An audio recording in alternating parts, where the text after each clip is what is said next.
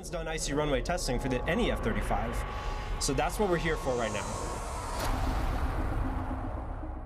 So we've never taken the F-35 on a truly slippery, icy condition below that of a wet runway. So we'd like to see how it handles and how it performs on icy conditions and verify that it's truly a safe platform and a usable platform. It's not just any day of winter conditions that will give us the conditions we need to be able to test. We actually need somewhere between about -10 and 20 degrees Fahrenheit. We actually need it to be quite dry, and we need the runway to be clear of ice before we get started.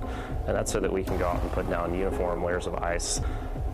After making several passes of ice, we're able to measure those, determine the friction of that ice section, and in those good conditions where it's dry, there's no precipitation, and the temperature is cooperative with us, we're able to finally control what that surface actually looks like so we can get the data that we're looking for.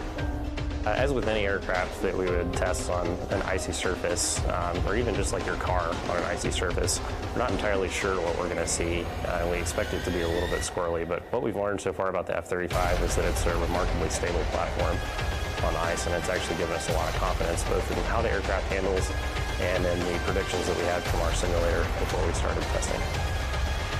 The really neat thing about the testing being accomplished here and their contributions to that is it's going to feed directly into our ability to operate the F-35 when it does become assigned here.